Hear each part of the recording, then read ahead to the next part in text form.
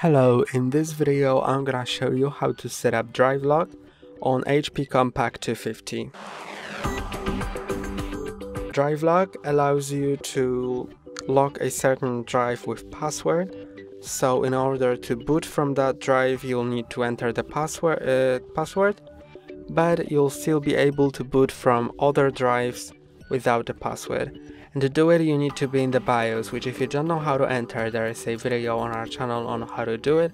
And once that's done, just go to the right to security, then find hard drive utilities, click on enter, then click on Drivelock, then select the drive you want to lock, then click on enable Drivelock, and now enter the new password, and then after that confirm it. So let's do it. But you need to remember the password, because if you don't, then the drive will be permanently unusable. So let's enter the password, then click on enter and re-enter it. Then enter, and now Drivelock is enabled. Then OK.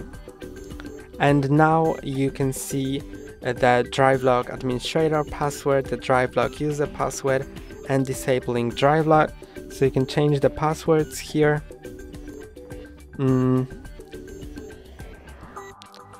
And you can also disable it. And to disable it, click on enter, then enter the Drivelock administrator password.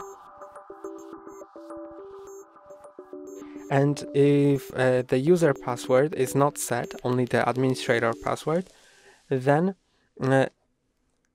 this password will be used to either adjust the Drivelock settings or to boot from the drive.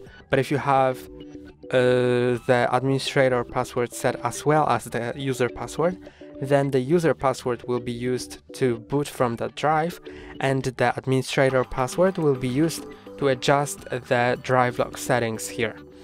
And that's all for today. Don't forget to like and subscribe. See you next time.